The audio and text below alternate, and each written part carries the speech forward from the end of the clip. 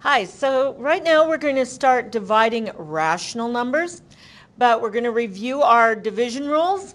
And so they're the same rules as multiplication, only it's a quotient. Remember, quotient is the answer to division. And so the quotient of two numbers with the same sign is always going to be positive. And the quotient of two numbers with different signs is always going to be negative. And remember, quotients with zero, zero's weird. So remember this, 0 on top or first is okay. You get a 0, but 0 on bottom or second is no way. It just does not work. So if 0 is first being divided, you get 0. If 0 is second, you don't get it. It's undefined. It doesn't work. Or if in a fraction form 0 is on top, okay. But if 0 is on bottom of the fraction, no way. Alrighty, so we're going to apply that to rational numbers. Now rational numbers, remember, are fractions and decimals, could be integers as well. And so the thing about working with dividing with those, it doesn't work really well if you are trying to divide. If you've got x and you're dividing by y, I know that sounds weird. X divided by y is like one number divided by another number. We can say that that's the same as multiplying by a fraction of that number. So if you remember back in 4th grade, you had something like this, that 4 divided by 2, you're really cutting it in half. So we said that that could be the same as 4 being multiplied by 1/2. And remember that 1/2 is the reciprocal. So dividing two numbers is the same as multiplying by the reciprocal. That's a really important vocabulary word, reciprocal. Now if you remember, your teachers may have done stuff like this is the one you flip over onto its head, or you might have had some other catchy little phrases. But the reciprocal is also known as the multiplicative inverse. And what happens with the multiplicative inverse is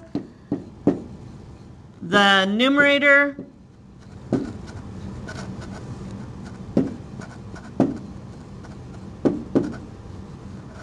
and denominator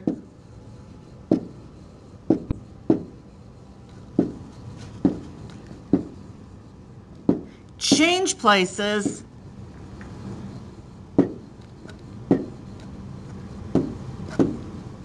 and we multiply.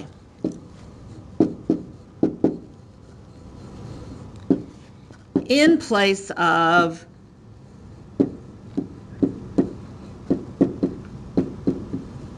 divide. Now that I know is kind of a big thing.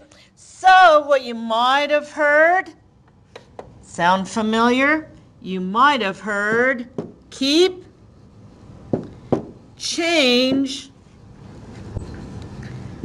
flip. So that keep, change, flip is a lot of the stuff that you would have heard in elementary school. Keep the first fraction, change times to divide, and flip your second one over. So keep, change, flip. Really easy to remember. Keep the first one, change it to multiply, flip your second fraction over to its reciprocal. Right? Easy, easy to remember. So when we talk about finding these things, this is something that you need to write down. So pause this, write these down, and then fill in as we go along. All right, so to find a reciprocal, I simply flip the fraction over.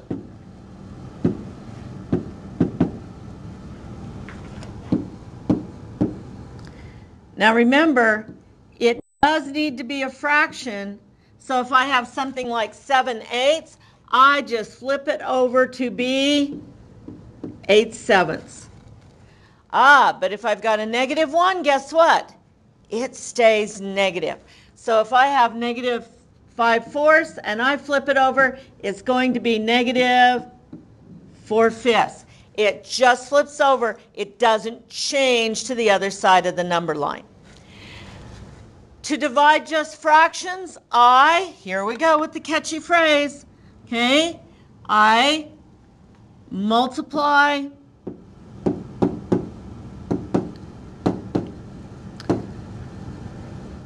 by the reciprocal.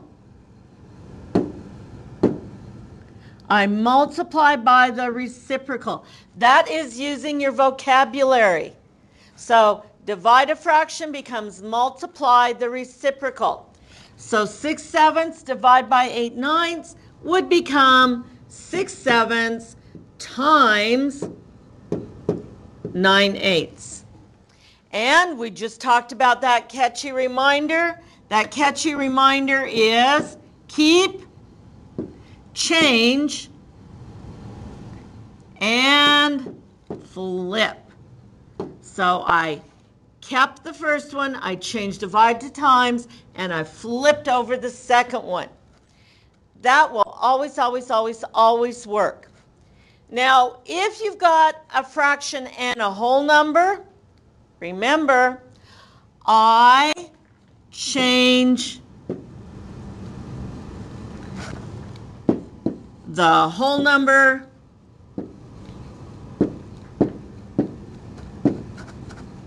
to a fraction,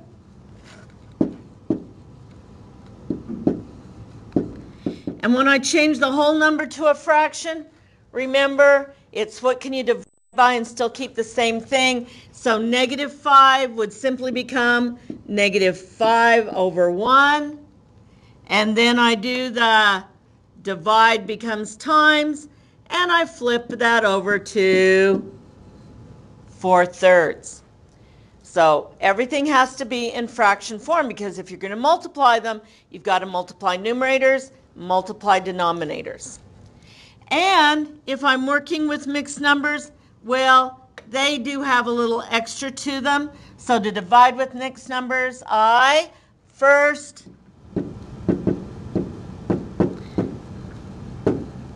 change them to improper fractions. Now when I change them to improper fractions, they still are dividing. So they change up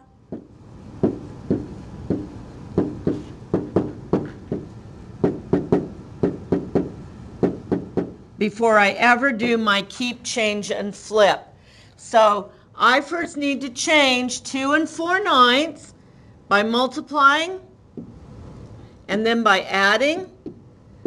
So 9 2s are 18 plus 4 would be 22/9. I'm going to keep my divide, and then I'm going to do the same thing with 1 2/3 I did there. I'm going to multiply 3 by 1 and add 2, and that would become 5/3.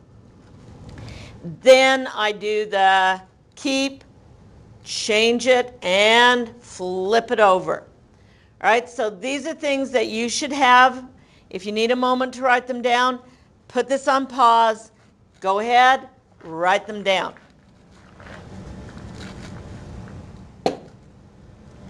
So we are going to practice some of these. Take a moment, write these down, and when you're ready, unpause.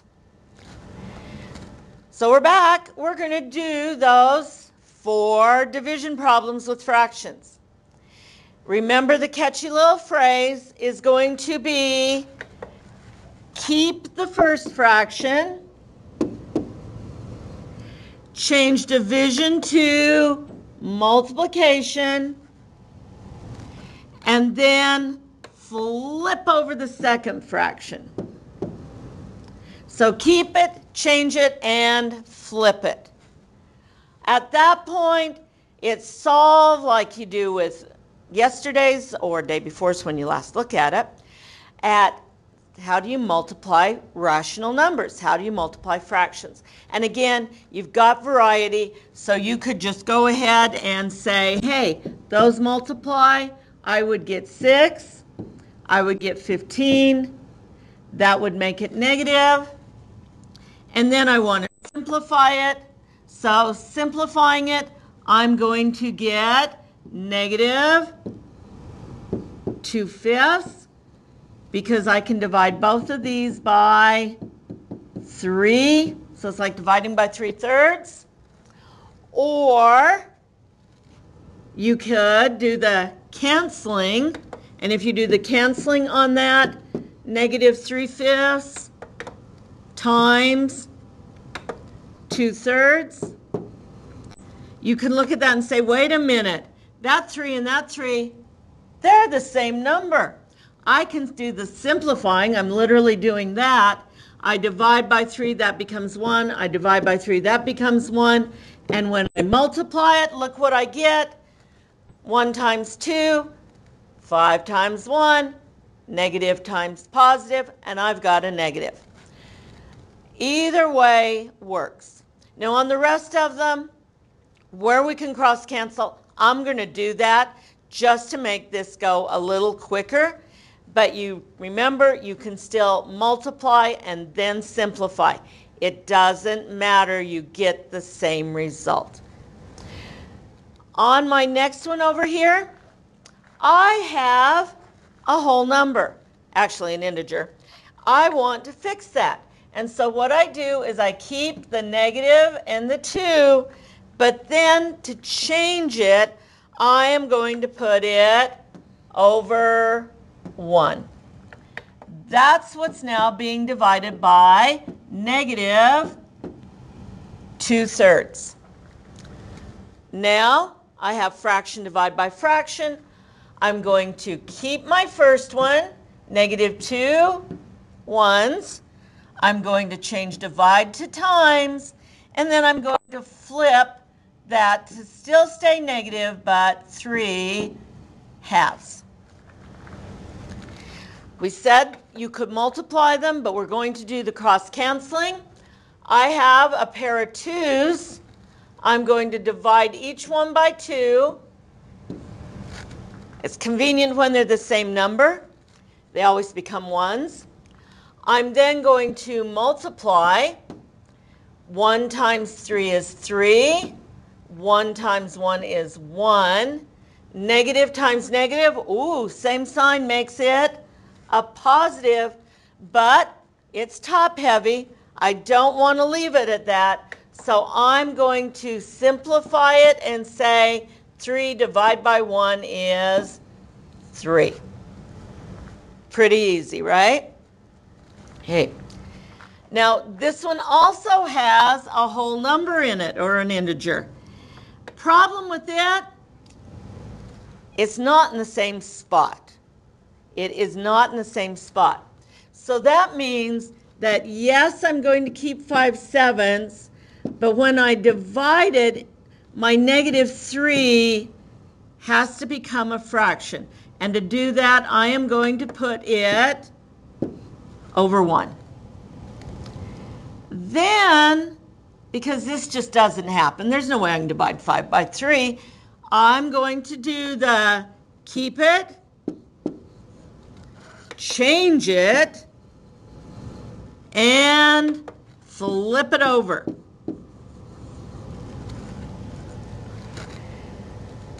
Now with this one, everything I've got here other than 1 is a prime number. There is nothing that they share in common. So this one is simply going to be, go ahead and multiply it across. When you multiply, 5 ones are 5, 7 threes are 21. Positive times negative, different signs make it negative. And because the numerator is smaller, it's not a factor of the denominator, I'm just going to keep my fraction. Ta-da. Okay. Now, mixed numbers. Remember we talked about this on the previous slide. If they're both a mixed number, you got to get them into their fraction form. So we are going to first start off with fixing those two and changing them. So I multiply and then I add. So 4 times 2 is 8. Add 3 will give me 11. And I keep the 4. It's still going to be divided by. And then I keep the negative. And I change this by multiplying and then adding. 8 ones are 8. Add 3 is 11 eighths. Wow. Now, I am going to do my keep, change, flip. So I keep 11 fourths. I change it to times. And then I'm going to flip it over. So I keep the negative. Let's change that to there. And I'm going to change it to 8 elevenths. Now, this is kind of a really awesome one because look, what do you see there? We have a pair of 11s, but we also have 4 and 8, which means I can do a lot of canceling. Woo! How impressive. I can first say, let's go the easy ones, the 11s. 11s are both going to divide by 11 and become 1s. Now, 4 and 8, they both divide by 2, but 4 is also a factor of 8, which means I can divide by 4. This will become 1, that will become 2. And now, I just made what could be a really big problem into a really small and easy one. So 1 times 2 would be 2. 1 times 1 would be 1. Positive and negative, different signs make it negative. And then when I simplify that, that's an easy simplify. I get an integer of -2. Yay. So if you remember, they both have to be fractions, and then it changes only the one after the divide. That's the only one that flips. Leave that first one alone. Don't do anything to the first one. And then change it to multiply, because multiply is easy. Everybody knows multiply. Alrighty? Great. Now, that's not all of our rational numbers. We also have decimals.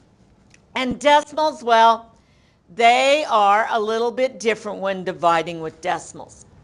So when we divide with decimals, we got to complete this sentence. So if you need to pause for a moment to write down this sentence and to write down the problems, go for it. Our first thing we have here, it says 5 4/10 divide by -9/10. Or, as some of you like to say, 5.4 divide by -0.9. To divide with decimals, I just divide. Okay? I divide. However,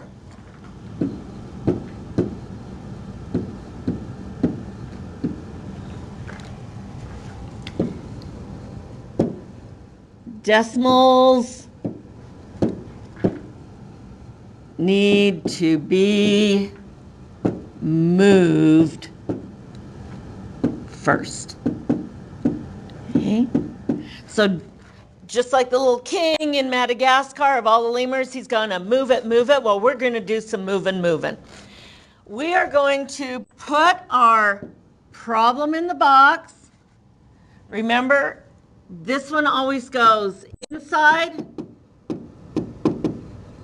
and this one always goes outside. And I'm going to then write 5 4/10, and out here 9/10. And we don't like having a decimal outside the box or inside the number, so we're going to move it to its end. And then, got to keep it fair. What you do to one, you do to the other. Because remember, these could be just like fractions and stacked. What you do to the bottom, you do to the top. And so, we're going to move it, we're going to move it, and we're going to move it. So, just like the little king, we're going to move it, move it, move it. All right? Kind of remember that. And I know that sounds a little silly, but hey, that's what works.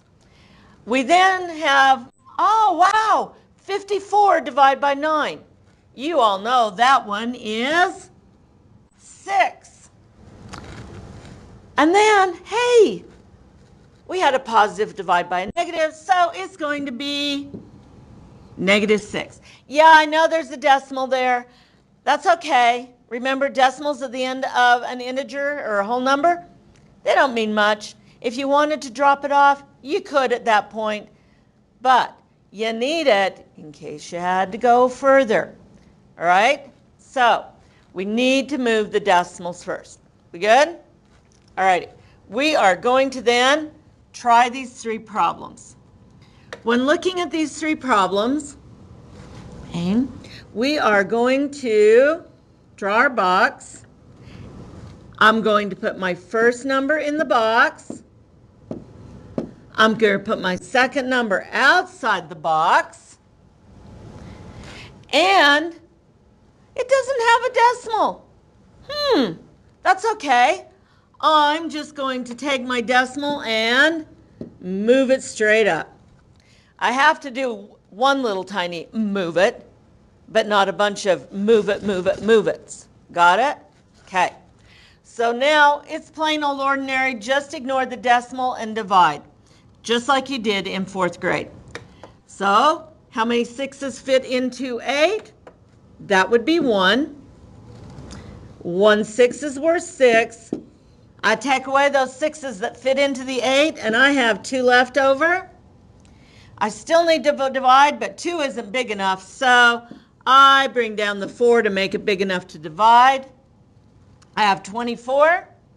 Hey, how many 6s are in 24? Well, we know from our times tables that's 4. 4 times 6 is 24. I have no remainders.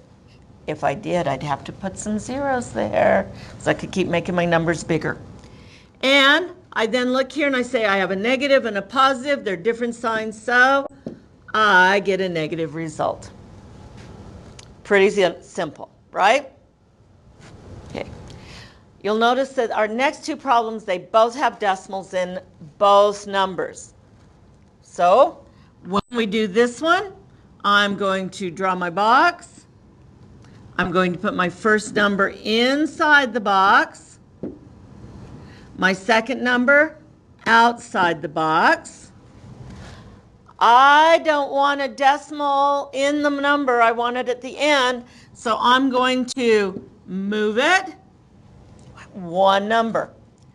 I got to do the same over there, got to keep it fair, so I can only move it once. I can't go move it and then go move it. That doesn't make sense. That's a bad dance move. So it's everybody goes move it and then move it. And then we move it up. So I'm just going to move it 1 spot, then I'm going to move it up. After that, I can ignore it. I can just do my division. Makes it a little easier that way. So now, when I divide 9, we're not going to divide it into 0, but we know that 0 divided by 9 would be 0. Now, if you want to put a little 0 there, that's okay. But notice we still have another number in front of our decimal, and we're going to divide there. But hey, 9 doesn't fit into 6 either. But because it's in front of the decimal, we are going to put a 0. 0 9s fit into 6. Then we look at this number 63 because, hey, its decimal's gone. Its decimal bounced up there. So 63, yep, 9 fits into there. In fact, 7 of them fit in, which are 63 with no remainder. And so we get 7/10. We have a positive divided by a negative. Different signs make it negative. Not too bad. Our last one, well, look at that. They're going to work out pretty easy and nice. We're going to write our problem. My first number, 15/100ths, fits in the box. 400ths fits outside the box. And hey, we get to really do a lot of moving on here because I got to get it from over here to there. So I'm going to have to move it. And then I'm going to do the same thing. I'm going to move it, and then move it up. All right, so this one was move it, move it. Okay, I know. Channeling the king. We now get to divide. Well, I can pretty much ignore this 0. I know it won't fit into 1. I'm literally dividing 15 by 4. Well, 4 fits into 15, not perfectly, but it does fit. It fits in there 3 times. 3 4s, they're only worth 12. And I have a remainder of 3. Now, if I was working with fractions, yay, great. I could just write 3/4. So I would have 3 3/4, but I'm not doing fractions. I'm doing decimals. Problem is I don't have something to bring down. I literally have nothing over there. But we know that 0 represents nothing. So I can stick a 0 on here because it won't change the value of my number. I put zeros on the end of this number, nothing changes. It's still the same. I'm now going to drop that 0 down. And hey, now I've got 30. I can do something about that. When I divide, well, 4 fits into 30, just not perfectly. But 4 fits in there 7 times. 7 4s are 28, and it's going to leave me with a remainder 2. No, I can't put remainder 2, and I can't put 2 4s because it's part of a whole. So I really can't do that. I now need to put on another 0 because really doesn't change it. There's a whole lot of nothing out there. A whole lot, an infinite amount of nothing going on behind it. That's why we can add on all those zeros. But now, instead of 2, I have 20. And 4 fits into 20 5 times perfectly, and I end up with no remainder. And so I have 3.75, and because both of my numbers are the same sign, it's a positive. Now watch it, because sometimes you might see these problems instead of written like the 4th grade divide, you could see them written as this: a numerator and a denominator. You could see that. Remember, this moving it is just like what I do to the bottom, I do to the top. Right? What I do to the bottom, I do to the top. So that's one of the other reasons. Everything has to be kept fair. And there you have it, a real brief little lesson on dividing rationals. Make sure that you read through the lesson notes and that you take notes. Bye-bye for now.